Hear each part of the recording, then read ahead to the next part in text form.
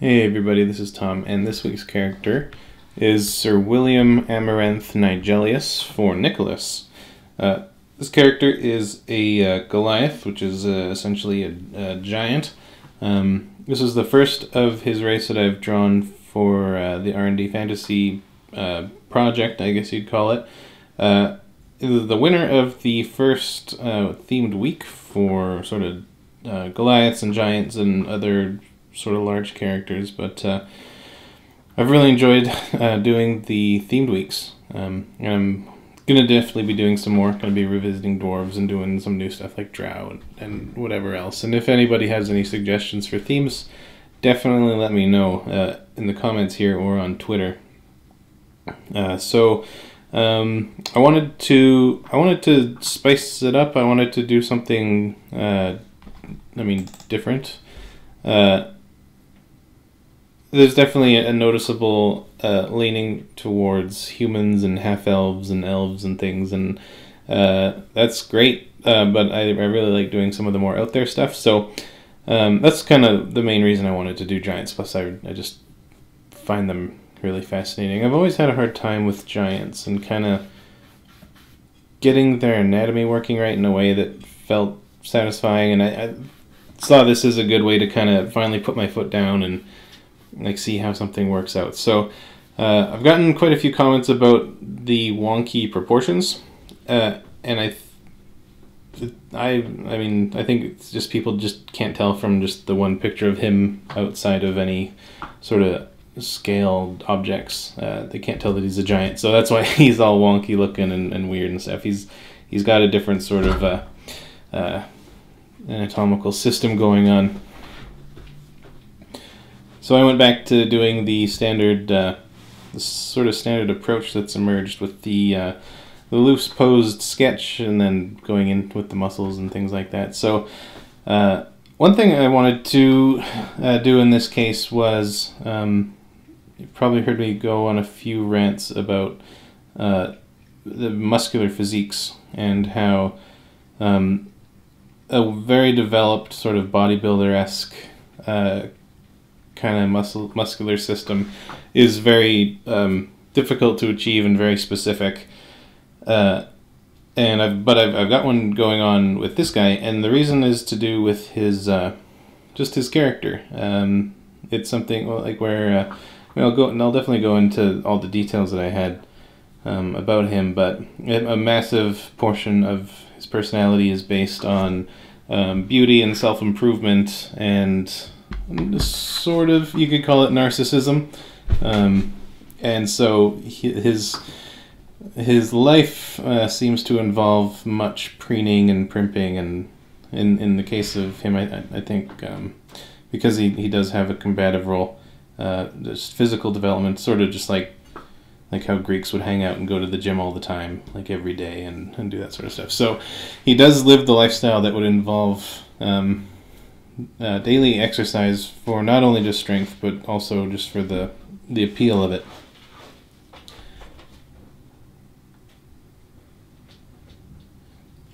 Which was good. It's a perfect excuse for it, and it kind of lines in exactly with all my sort of reasoning behind why I don't usually draw it, just because it's so deliberate of a body type that people living difficult, rough lives of like adventurers and explorers, I don't think would have the time or the care to really get into, I guess, body sculpting. Yeah, but it was good. So he's already got a really like imposing frame, like muscular. I'd imagine being a giant. I think they would probably just be naturally more muscular. It just feels right in the case of Goliath over like a humanoid. But he is also very heavy. He's 7 feet tall and about 300 pounds. No, he's 7 foot. I don't remember what the conversion was. He told me in centimeters. Yeah, I still can't. Even though I'm Canadian, we're supposed to do everything in metric, but I'm still in I'm one of those transitional generations where we still use feet and inches. There's like this weird kind of hodgepodge of metric and imperial that we use. Where, yeah, anyway, yeah. So he's about 7 feet tall, a little over 7 feet tall, and he's about 300 pounds. So he's got quite a lot of mass to him. Not I think I probably drew him a little bit bigger, quite a bit bigger than 300 pounds. I think the way that I drew him is probably is closer to 400 or 500 pounds, but I felt the look was kind of worth it. And I also did sort of make the legs a bit skinnier, just to not only try to direct his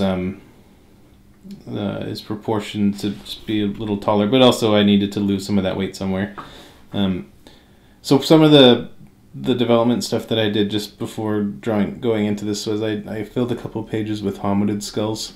I talk a lot about using like Neanderthals and different extant human species and hominids and things as reference of sort of seeing the range that human and human-esque bodies can get, and sort of how, like, especially like rib cages flaring and the angles of pelvises and the skulls in particular, and like cheekbones and sagittal crests and keels and brows and things. And I've always thought it'd be good to have giants that had a skull that was a bit more primitive but with human features sort of stretched over it. Just to give them a look that, you know, they're humanish. They'd probably have the same sort of expressions and emotions, and you could read their faces and talk to them and everything. But there was still just something a little bit off, something much more like heavy featured and sort of bestial, and you know, you could still find beauty in their faces. They'd be really relatable, but there'd just be that sort of otherness to them. And I think that going into ancient past is sort of a good source of inspiration for that kind of stuff. Not all the time, but it's something I always like. I like having fantasy that sort of dips its toe into like Ice Age mammals and prehistory and stuff like that, as far as kind of like just like reference material.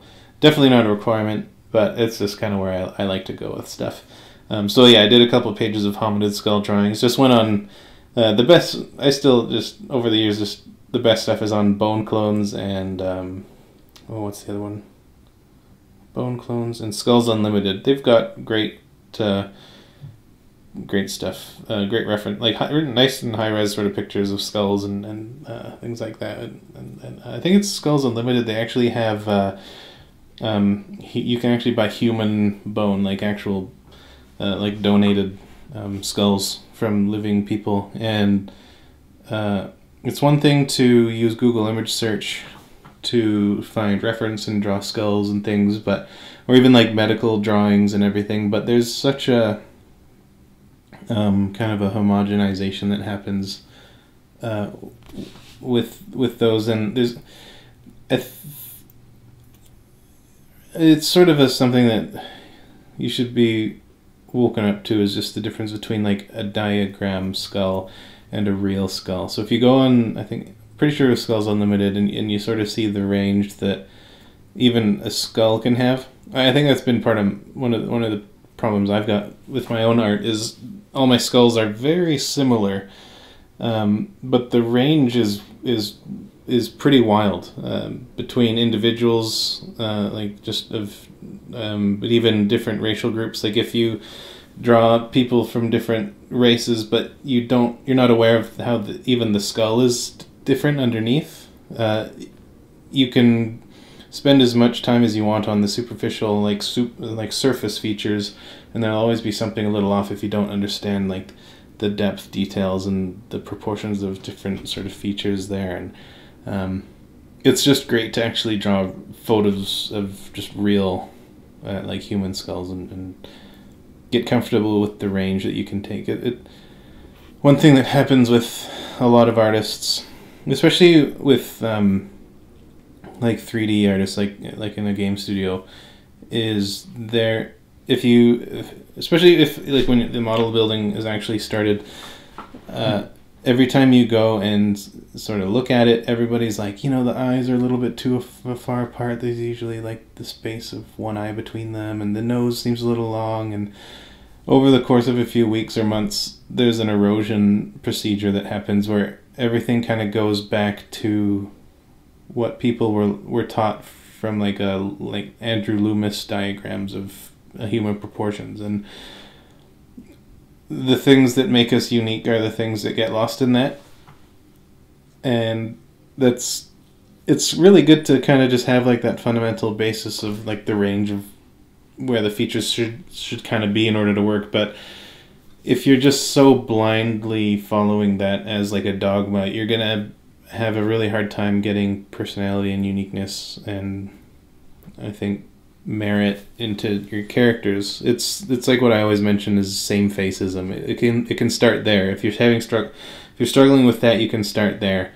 Like what I would, if as like an exercise, if I just had to make something up on the spot, it would be find photos of different individual human skulls and draw them, and then take what you know about, or like get some good diagrams of the facial muscles, and then map them onto those skulls on a new layer or on like a sheet of transparent paper or something, and just see taking the same muscles and putting them over a different skull and just seeing what the results are like and all and the different looks that you can get. And it can help just sometimes to just see that and just to like sort of let your mind let go of that. So anyway, back to the piece. With his face in the sketch and with the anatomy and stuff, it does end up being quite a bit different. As like at the end, I do a bit of a paint, quite a bit of a paint over right near the end, so he does look different now. But even at this point, I'm kind of going for that weird human look, where his mouth is too big and his cheekbones are quite pronounced, and really sort of thick, not thick, but like tall lips, like with a really animated mouth. I think it would be cool if they, I mean, giants would, if you actually had a giant in front of you, they would be really remarkably strange. I've had some tall friends before, but the tallest was, I think, 6'7", and the tallest person I ever met was, I think, 6'10", and it was startling. It was it's sort of otherworldly. When I was in Texas once, and I saw a guy who I think was over 7 feet tall, maybe, but I didn't get too close to him. But if you another what I'm trying to get is just whenever people think of epicness or fantasy, everything's got to be so over the top, like a giant that's passing through the clouds and there's atmospheric perspective, or like a whale that you could have a city in. And there's definitely places for those sorts of stories. Those can be some of the best things in the world. But even just a giant that is 7 feet tall, 8 feet tall, if you'd had an 8 foot tall humanoid in front of you with broad shoulders, that would be absolutely terrifying. They would be incredibly strong, and their voice would be, I don't even know if you could even hear their voice. I'd be curious to see if there's been any like scientific stuff, like what's it called, the some sort of sulfide or hydrogen sulfide, or no, there's some sort of gas you can find. So a long time ago in the Jay Leno, there's a clip, and it's definitely on YouTube, where they inhale this gas, and it basically what it's doing is it scales to our throat in a different way, and so it does the opposite of what helium does, and it makes the voice deeper. And I think that's what a giant's voice would be like, even if they're like not even too high. I guess, humans have been eight like I don't know how tall Wadlow was, but I don't remember. I think it was over 8 feet. Anyway, I guess you'd be able to, you could hear them fine. They just have deep voices. I don't remember what I was going to say. Oh yeah, but even like if you've ever stood beside a horse or a buffalo or especially like a moose, they're not that big in your imagination, but when you actually stand up beside it, even a horse, like you look at a horse's leg when you're right beside it, it is just massive, and you can just feel the power in it, and it's crazy. So even just giants, like I like when I draw my own sort of giants, they're usually, I like picturing them being around 9 feet, which is still like really massive, but I'm sort of done with the idea of them being so like like 30 feet tall or whatever, and it's just, anyway, that's just a bit of a rant and ramble. So part of this guy's story is that him and his mother are the only two giants in a city of humans and dwarves. The humans live on the at least I hope I'm not remembering this from another place. I think this must be where I read it from. Yeah, so the humans live on the surface and the dwarves live under the surface, and I guess there's a few reasons for it. But with him being okay, I should just get into who he is before I start talking about his costume. So I'll go through this a bit here. He's a Goliath Blood Hunter. Blood Hunter is a homebrew class made by Matthew Mercer from the show Critical Role, Role. Nicholas went and sort of explained it to me, and he just told me to just think of it as a paladin, essentially, for this case. And he was raised in the Temple of Soon. Let me find where this all starts again here. So the character evolved over time. Him and his girlfriend made this guy. Okay, so Amaranth. So yeah, his full name is Sir William Amaranth Nigelius. He doesn't have a Goliath name because he grew up in a city where he was the only giant aside from his mother. So Amaranth is by no means a typical blood hunter or a typical Goliath. This is pretty much the anti-stereotypical kind of character. To be completely honest, we really wanted to use the blood hunter class, which is different and more fresh than the standard classes, and we kind of forced it into our character concept. Though in my honest opinion, we managed to blend it all well in the end. You can think of him more as a specialized paladin, if that helps. I'm attaching a Word document. Okay, the backstory. Yeah, that reminds me. This is one of the sort of funny things is I was aching to draw a. Actually, that happened to me with dwarves a lot. I have a themed week, and the winner has a character that defies the stereotype of the theme being that I wanted to draw. So I had I had sort of a direction I wanted to get into, just like a subject matter and a style that I was hoping to get into with the Goliaths, but the character is deliberately counter to that, and when I read that, I laughed and I said, okay, this is great then. So I just went ahead with it. I mean, of course I did, I have to. But it just sort of caught me off guard. It was funny.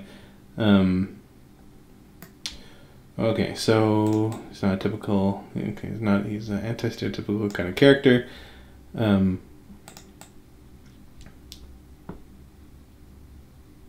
I read that part again. Okay, so anyway, so some of the things that are important in Amaranth's concept. He grew up in a city of men and dwarves, him and his mother being the only two Goliaths, therefore no typical Goliath name. Even though physically different, his mother's status and his natural talents meant he was not bullied or scoffed at. On the contrary, he was quite respected and valued, even among nobility. He grew up in the Temple of Soon, surrounded by her priestesses and paladins. Soon's teaching are deeply engraved into his personality. Beauty, love, pleasure are core ingredients here. He respects beauty, cherishes beauty, and sees all monsters as the opposite of what his deity stands for. Yeah, so he's 220 centimeters tall, 137 kilograms, 21 years old, with green-gray eyes, golden hair, and lightly tanned skin. He's muscular and heavily built as a Goliath, but not rough-looking like a typical Goliath barbarian. Instead, his skin is smooth and taken care of, and the feminine touch of growing up around mostly women in a temple of love is obvious on him. His sexuality is not determined at this point, by the way. He always smells wonderful and has a personal collection of rare perfumes and colognes, which I didn't draw. I figured he would probably leave those at home. He believes that having scars is considered beautiful. At this stage in his life, his scars are relatively minor, but if you feel it would be more appropriate drawing a more grown-up version of him where his scars are more remarkable, that would be completely fine as well. He also likes to showcase his scars, therefore his armor is made so that parts of his flesh are visible where his most proud scars are. Sword cut left side of the abdominal region. We're not sure on the exact armor style at this stage and will be open to anything you deem suitable, so I hope they're not mad with what I went with. His weapons are short swords. His most prized and valuable possession is a golden mirror of Soon. Similar to the image attached, which is the symbol of Soon. Doesn't have to look exactly like that. The key points are that it's a gold mirror on the backside is the face of a beautiful woman. Yeah, so that's the description of it. I think, yeah, somewhere else in a different part where it talked about the arrangement of the city. Yeah, there's actually quite a large document here. I might turn to that in a bit if I can't think of anything. Okay, so about his costume and everything. Or actually the pose. So the pose is... well, the thing that I sort of picked up most from this character was him sort of being sort of kept, like living in a temple, sort of one of a kind in a place that is obsessed with beauty and probably propriety and a lot of social status stuff. And I don't doubt that he's probably like a well-meaning good guy, but I saw him as being someone that was a bit aloof and self-assured and I don't want to say like cocky or arrogant, but you know, a bit of a smugness. Like he's sort of like a stallion, like he's like he's been primped and pumped and everything. So he's got, I just wanted a bit of like a confident, smug sort of stance, almost like a model. I guess that's a pretty easy comparison, like a fashion, like a runway model type. No, I don't think they're bad people, but at least I hope I don't think it comes across that way. But yeah, so just confident, contrappasto with the one hip up, one hip down, shoulders a little bit off, and then like looking down the nose, sort of like, you know, he is tall. I mean, all the things that he has on his figure is made for him and built to his scale, and even his weapons, which are short swords, are in one part of the email, Nicholas explained how they are, you know, they're short swords for him, you know, so everything is scaled up to him. So I wanted to have some indication of his scale, even just slightly, and so I figured, for the most part, if you're going to be interacting with this guy, well, you're not his mum, so you're not the giant around him, so he's going to be looking down at the camera. So I thought that'd be a good way to make some scale noticeable there. It might not have come through, but at least it gave me an idea of how to draw him. Another thing I wanted to do with the anatomy was just, that I should mention before I forget, is just the, his legs just being pretty straight. Nothing surprising there. Just more column-like than I normally do. I like to have a lot of bend and stuff to my legs and curvy bones and things, but in this case it's sort of like an elephant, where it's like bigger and heavier. And if you did have a humanoid getting this tall, you really need to have some more straight limbs, kind of, or for at least legs anyway.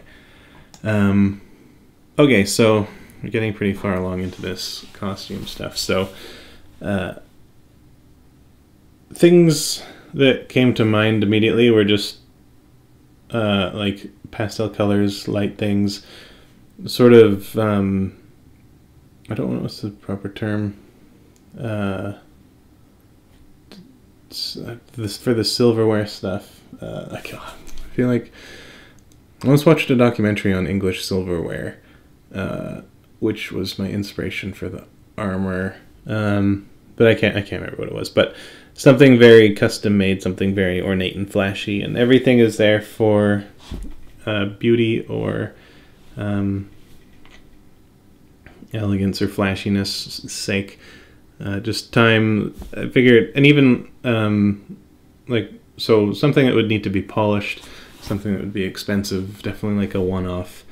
I felt that would be pretty suitable for him. It is velvet lined. Even the insides of his his short sword handles that sort of cover his hands has got a red velvet lining. Yeah, something just very decorative, flashy, elegant, fashion-y, and beautiful, which I thought was important for him. Even like his hair, I was originally thinking about doing something, I guess a horsetail would have been a really good reference, but something with a lot of like ringlets and big curls, and something that looks like he kind of has to like put his hair in those curlers every night, but I went with just the straight hair, just because I think hair at that scale on something that big would look a lot more, it would be a lot lighter because of just, that's just how hair is. If you have like, so if you're looking at him and he was human sized, his hair would actually be like a lot thinner to scale. So it does hang straight down, but I also pictured him just spending a lot of time sitting there, either combing his hair by himself or somebody, like other people would be doing it for him. Sort of like a golden child sort of sitting there being groomed before bed. I don't remember what it was in, but it's probably in a few things where like some lady was, she was in her nightgown and she was like an old timey movie, and she'd comb one side 100 times and then the other 100 times, or with a brush. She did that every night, and it just sounded so horrible. But with that in mind, I thought that would just be something that I just pictured him doing, so I gave him that hairstyle to work with it. So, and then of course from the description with the scars being visible, I felt I kind of wanted to push that a bit further and make it so that the body as well is visible. The scars are allowed to be visible, but the scars then become more of just like decoration on the body rather than well, just sort of to me it just sort of seemed a bit tough, where like how often is he fighting without his armor, and if he is fighting without or with armor, then how is he getting scars? So I thought just having something big and open. It's also it was nice to go on with like the flashiness of it's sort of like the male equivalent of like the chainmail bikini kind of thing, where he just, the body is there to be seen, and it's practicality be damned. Like his motto is just or his obsession is beauty and himself and showing himself off. I mean, with Soon, there's altars in the cities at street corners where it's a mirror for you to like check up on yourself and make sure you're looking good. So there is a narcissistic kind of quality to all of this.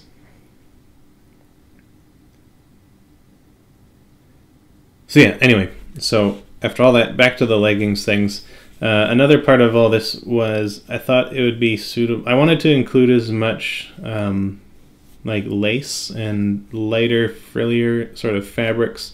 And so with the legs, I thought of having something wrapped around his legs, sort of like, I guess exactly like ballerina, like ribbon shoes, or the ballerina shoes, and they have the ribbons that go up in that sort of crisscross chain link fence sort of pattern. I thought that would be good for him. But it also, I mean, the main reason I found it to be happy is that with him living in the dwarven city, the dwarven human city, with the dwarves living down below and the humans living higher up, is that down below on his figure, there's the angular, sort of straight edge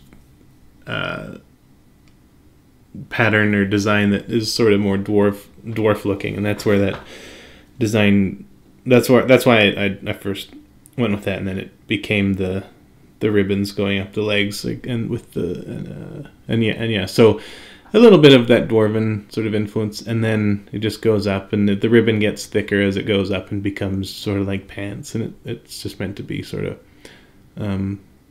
beautiful and fancy and kind of look a bit expensive and be delicate. But so that's what he's got his leggings there for. I mean, we can get into that as we go. So yeah, always making this one I actually was able to keep really restricted with the layers really well. I am still doing something where I duplicate it and save it out as a new version and then merge a bunch of layers just to save on space. I've been having some frustrating issues with Photoshop lately, and I don't know exactly what's causing it, but there's times when it just seems to get really laggy. I think I've tracked down what the problem is, but I've still got to get it sorted out. But I have always really liked having files that worked quickly, and keeping the layers down low is something that I find important. But I do preserve them by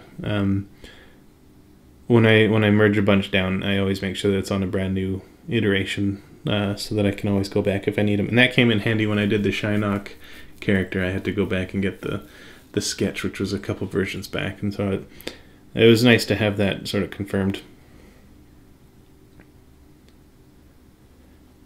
So in the case of rendering out the torso, this is a good one thing that I always like doing is trying to make sure that muscles are flexing or squishing how they, or at least how as close to how they would as I can get. It might have been able to, yeah, I could probably get pushed a little bit more here with like the wrinkling in the skin and the abs on the crunch side getting a little bit smaller. But the one thing that I do to help out with that slightly, at least I tried, is just with darker, starker shadows on the crunched side and then lighter shadows on the stretched out side, because as they're of course getting stretched out, they stick out less and they would then have less shadows on them. Just subtle stuff like that is really fun to put in, and then even just a lot of the time doing like rendering out anatomy to me is one of the most frightening aspects or challenges, just because of how many ridiculous amounts of little bits of detail there are on a figure. Even a face, like if you're looking at a face in certain lighting and you think about trying to draw it, it just seems like the more you look at it, the more details show up, and there's just an unlimited number of lumps and bumps that keep showing up. And it's nice to just, this is another case where, I mean, it's kind of obvious, but it's just good to start simple, always general to complex. Just like I've said many times, just put the shadows where you know they have to be, and then and start light, and then just keep moving forward, and don't worry too much about it. Just put it where you think it's going to go, and then once you get to a point where you have it where you think it's going to go, you'll have something that you can look at, and it becomes much easier to see where it needs help. It's that same old progress, not perfection kind of thing. So don't let yourself get overwhelmed. Just keep moving forward. The mountain always looks huge, but you just take little steps to get up the mountain, and then it's not so bad. It'll take a while, but just little steps.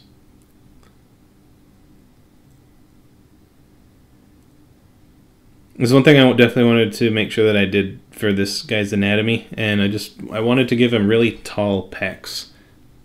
Sort of like Arnold Schwarzenegger. He's got a really distinct body for a bodybuilder. There's a lot of kind of sameness, but because they're all sort of going for like an image, but Schwarzenegger has a really tall chest, which is sort of a neat look, and that comes up in different places, I'm sure. But I always thought that was a neat look, so I wanted to remember that on this guy. It also kind of helps him look stronger and less like just an enlarged human. You definitely want to play with proportions and things, and like even longer arms. Like I think I probably hate like giants that are just big humans, like in kind of like, I guess the Harry Potter movies kind of did it, which was annoying, but I just don't like it because growing up and seeing like a lot of old low-budget BBC kids shows and fairy tale stuff, that it was so often the case that it was just a, or like Sinbad and Jason and the Argonauts, it was always just a guy like painted blue or something, and it just sort of wrecked it for me. It just always looks so tacky. So I always love just putting in that warped anatomy to make it feel much more like a creature. I've always just been obsessed with, I guess, creatures. I think it's just probably my favorite part of fiction, I guess. But it seems like just such a wasted opportunity to just draw it like a guy. And plus, if you did have giants, I mean, humans get tall. A lot of them get over 7 feet. Like this guy is technically only about 7 feet. I think he's 7 foot, 7'2" Like humans can get that tall, but they seem kind of brittle at that scale. They're at least very specialized. Like a lot of basketball players, they're strong and fast, and some of them are pretty like agile and can like turn on a dime and stuff. But they've definitely got a shelf life that sort of expires before like a standard human. Like between 5 and 6 feet is sort of better for that sort of thing. And I think that a giant would be. Actually, you know, I neglected to look up the what their life expectancy is for the Goliaths, but I see them anatomically handling the scale a lot better. They'd be able to, like, they'd be adventuring well into middle age, like a human would be able to. They wouldn't have heart difficulties later on, or any sort of like legs that explode into multiple pieces as easily. And so to me, that's justification enough to warp the anatomy. And having long arms is a great way to do that. It's such a... Pretty much every character, every non-explicitly human or elf character, I think, looks great with long arms. You never want to go with arms that are too short for these sorts of characters, except maybe if you were doing like some sort of stylized gnome or something, perhaps. But I also think that long arms are suitable for a giant because of their like kind of pendulous nature. I'd figured that having longer arms would be much more beneficial for like counterbalance and being able to move and keep moving. And I'd imagine that the bigger, and even like stability, having longer arms would give them a lower center of gravity, and it would also be able to help them catch themselves a lot better. So I'd imagine, I mean, there's definitely like an upper limit, but having a character like the bigger the giants, the longer the arm, I think would be pretty feasible. I'm a little bit skeptical about like how big the feet would get. I think probably the bigger they get, the stubbier their feet would get. But that's just a guess. I've got a couple people I could probably ask to see what their closer to professional opinion would be on that. But that'd be something I'd probably include if I were to do a giant that was quite a lot taller.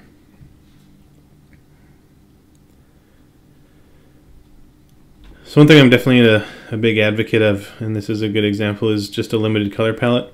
I do have quite a lot of colors going for this guy, but even the hair, I think at its maximum, I was doing it with 3 colors. And that's, for the most part, you can render any material with 3 or 4 colors and get it like really like realistic and translating really well. But you should always try to use as few colors as you can. Things always look better, whether it's just a character, a creature, or like an environment scene. Just having a more controlled palette is definitely something about it. Just makes it work better. I mentioned it before, but there's one time when I mean years ago, my roommates and I got I don't know where, but we had some sidewalk chalk, and we were just spending the evenings doing sidewalk stuff outside, and everything just looked so nice. Like even none of my friend, only one of my friends that we were doing it with was an artist, but like even the stuff that he did, just having 5 or 6 colors just to fill up like filling up all these illustrations, it just worked so well. And I feel that if I had more colors, and anytime that I've had like unlimited colors, things just kind of fall apart and get too busy and hard to see things and garish and tacky. But starting off with as few colors as you can is definitely recommended. It's always better to add color when you need it. That's actually pretty good. I'd say that's a pretty good way to just think about it. Or just only add a color when you need it. When you're gonna need it, worst but most accurate answer is probably it's up to you. Usually I'd say when you have when you think somebody would have difficulty just telling things apart on your character, that'd probably be good. Or just if you need the attention drawn somewhere, if there's something important or critical, have a color change up there if you need one. Even just material change or the actual shape of something can change, and it'll sort of have the same effect because of how it'll affect the light and everything. But yeah, if you don't believe me, try it out, or Google people. Just Google people that agree with me, and they'll tell you that I'm right if you can find them. But yeah, I highly recommend it. Even like look up like Bruegel's, the painter from a long time ago. I can't remember if it was, I think it was 1500s. Bruegel's, or like the Triumph of Death. There are these 2 guys in there. There's this massive scene, and there's so many characters going and doing things, and each one is really broken down to like at most 3 colors for the most part, and it's one of my favorite paintings. It's creepy and spooky, but there's 2 guys in there fighting. Excuse me. And they like one is blue and one is red, and it'd just be the perfect guys for a video game, the perfect like player characters. It makes me jealous every time. But yeah, so that's just a bit of advice there. Yeah, even the in this character design, he's got sort of I guess a skirt, like a kilt or a tutu kind of thing. It was another way to kind of to go a little bit more what we would interpret as being a fete, but I thought it also worked well with like Greek kind of toga outfits, or you see like messengers from like ancient times, and they always had the shorter togas and that were like above the knee length sort of thing. And but it also worked with like the leggings and the ballerina look, and just sort of that asexual, or I guess in this case it's not. I think asexual is like sort of sexually neutral and inactive, and yeah. So I guess, is it drag? Drag is the word, maybe. Yeah, where he's like, you know, like the gender of or whatever. It's all sort of mixed together on this guy's outfit, and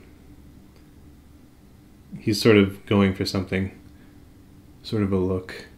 Or just beauty in whatever sort of form. It doesn't matter whether it's male or female beauty. I think that he would have, especially if you're dealing with a deity that's talking about beauty and all this stuff, they'd probably not just have humans in mind.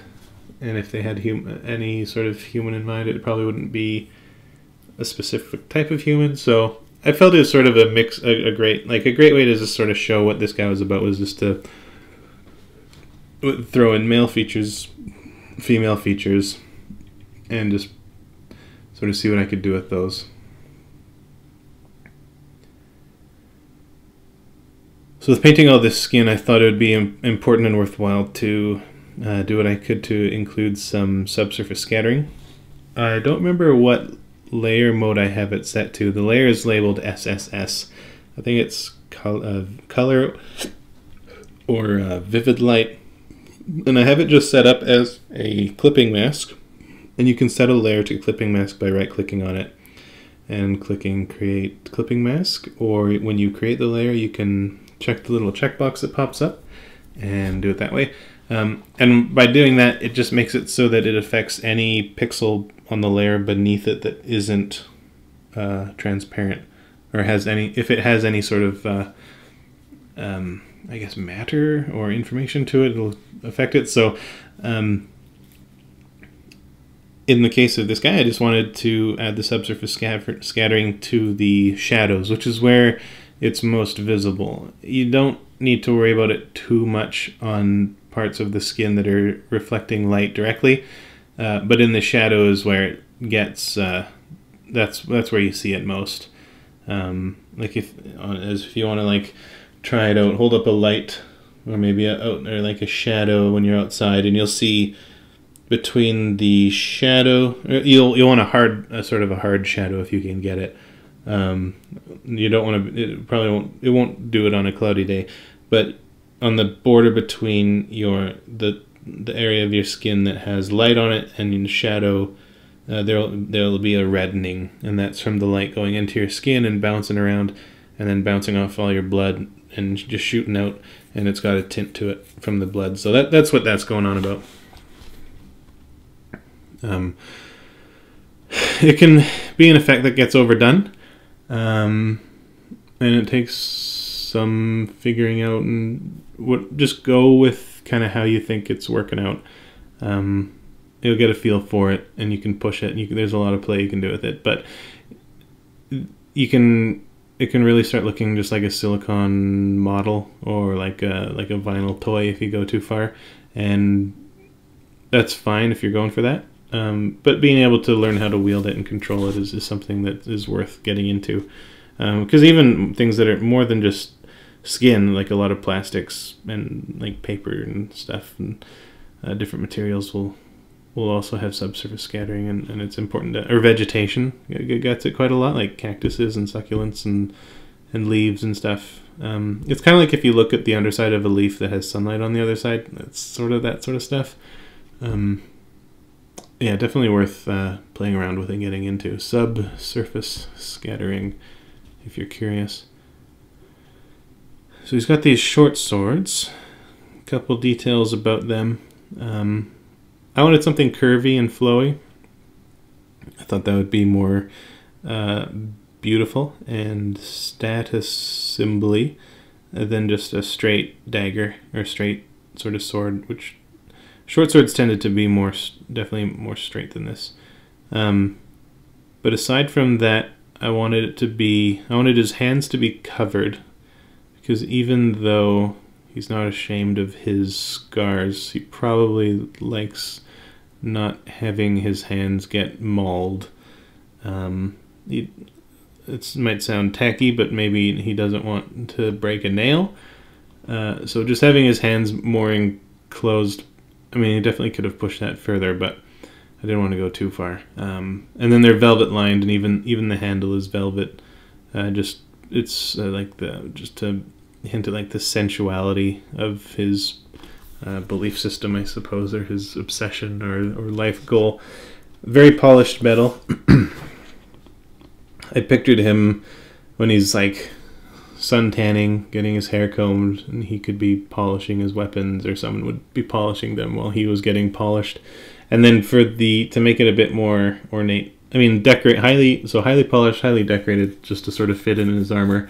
He'd be another character where I think the armor would all be sort of made at by the same person, and they'd be like custom, so it would all tie together and it would look good. It wouldn't just be random status objects that he found on quests, but so decoration and filigree on the blades, but also I went in and added kind of a Damascus steel kind of effect to the blade, just to make it seem to look a little. They do have magic in them, and I do like to avoid things that are just glowing all the time. But I like just little fancy details like Damascus steel, which is sort of like that swirly effect you'll see sometimes if you look up swords.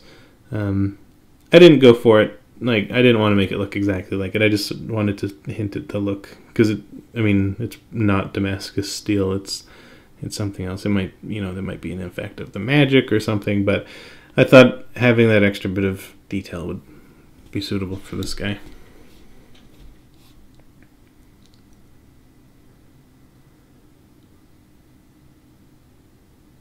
And just spending time trying to make it look like it's the same metal. This one was a time where I had the right color, but I just didn't have the right tone for a while, and that's why it hadn't been matching with the armor. It was scary. So yeah, even the stuff on his outfit, it's stuff that's inspired by like teapots and like dinnerware from like 17th and 18th century English silverware.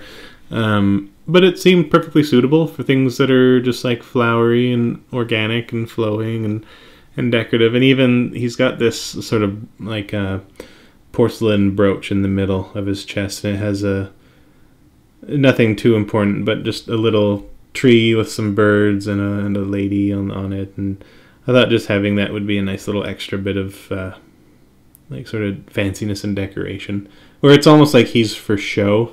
And I don't know if that's like him taunting someone or if it's just a way to show that he's like really into this whole beauty thing. But ornamentation, I think, would be a pretty big deal for this guy.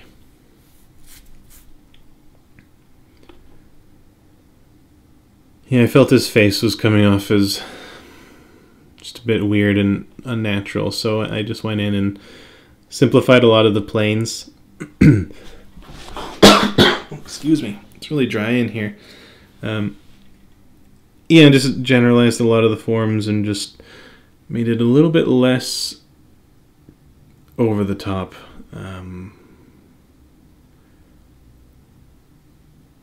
Yeah, so it was kind of fun. I definitely wanted him to just have like that Nordic-y, long blonde hair, straight hair look to him. Like definitely sort of effeminate, but built over like a really masculine, like high testosterone frame. I thought having that mixed with his effeminate outfit would be like a good suit for the character. Where like there's something more going on with him. Like he's not just like, he's not just a jock, and he's not just like a model. He's got his own thing going on, and he's confident. That's the sort of thing that I wanted to go for with him. Is especially like it seems in the past, like I'd say 15 years, there's definitely been trends in fashion, but to me it just seems like there's been an overarching theme of you can wear whatever you want as long as you sell it. Like if you just walk around with confidence, you can basically just wear whatever you want and be however you want. I think it's kind of just, it's one of the things that we got from hipsters with like all the, I mean, I've got my own sort of theories and stuff. I mean, it's not like a conspiracy or anything, but I think it stems a lot from like the thrift store culture, where people are looking for the sort of thing that's like the right kind of tackiness. And it's like it looks bad on purpose, and I think it still goes, even though things are kind of coagulating a bit. But yeah, just wearing whatever you want as long as you just have confidence. And I think that this is what that guy would be at. He would just, this is what he thinks is beautiful. This is what he thinks is functional, and so that's what he's going to wear. So yeah, here's some of that sort of Damascus steel kind of look. Just blobbing it in. It looks sort of a bit more like a topographical map, but just once I go in and soften it up a bit, it sells the look.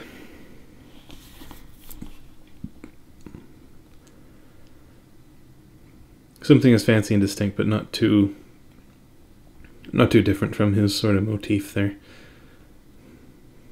I wanted to fantasy up these a bit more, add them a little bit more of a like a combat readiness to them, I guess you could say. So I put in these little metal studs. It's also, having them be golden, it adds a bit more of like the wealth, or like the status decoration, beauty, I suppose. A neat thing too is I finished this one up on Easter Sunday, and it was kind of nice that it wound up being something that was a character that was Easter colors, like all these nice pastel colors with the yellow and the light blue and the pink. It was a perfect Easter character to draw with color scheme. And yeah, just some decorations and stitching work. Embroidery, I think it's called.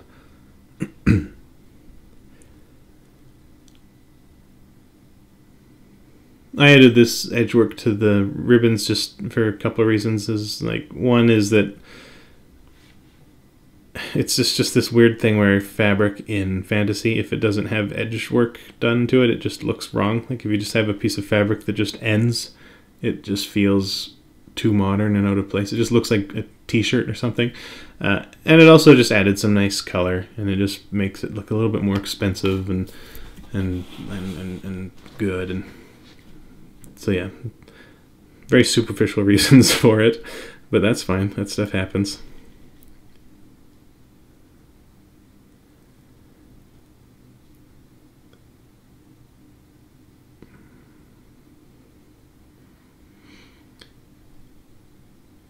Faces can be tricky, although I guess with every part of a character it can be really tricky, because it feels like a lot of the time things will feel like you can always add more, and it's pretty much true.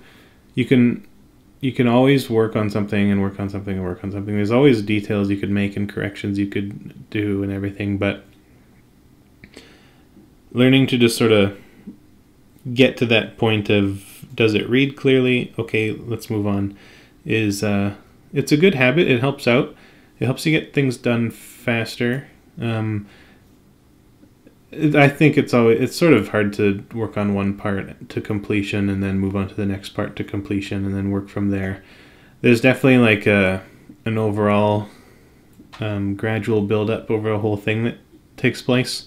I think that's how people naturally work, but I recommend it. The only problem is that when I'm working on something and I make these videos, especially on the short one, it gets so herky-jerky and like scattery, and you can't even see what's going on. And it's kind of sad that way. But building up things to a passable level where you can just tell enough, and then moving on to the next part.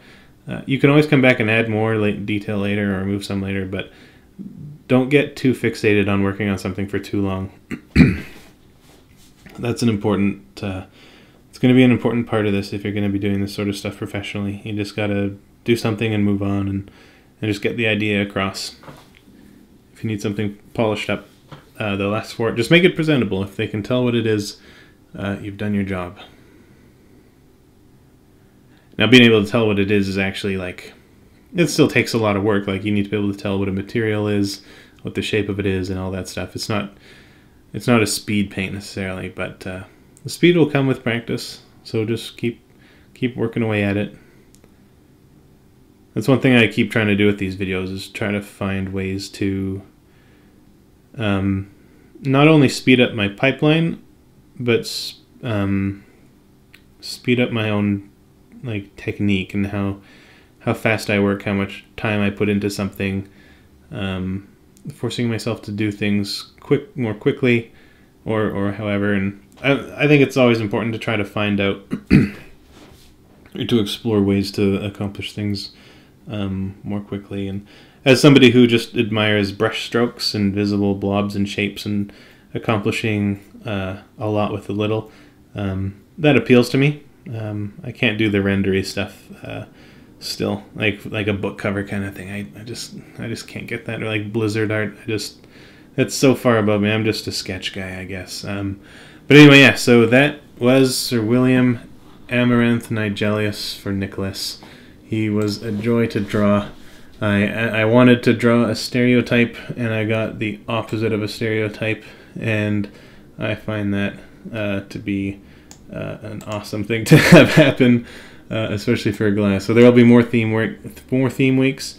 If you have anything, if you have any ideas, suggestions, questions, theme weeks, art-related stuff, Let me know on Twitter. Let me know on here in the comments. I love answering questions and reading comments and everything. So just always feel free to contact me. This is for the R&D Fantasy free weekly character art lottery on Twitter at R&D Fantasy, held every Monday. Fantasy characters, everything like that. Thanks for watching, guys. I hope it helped.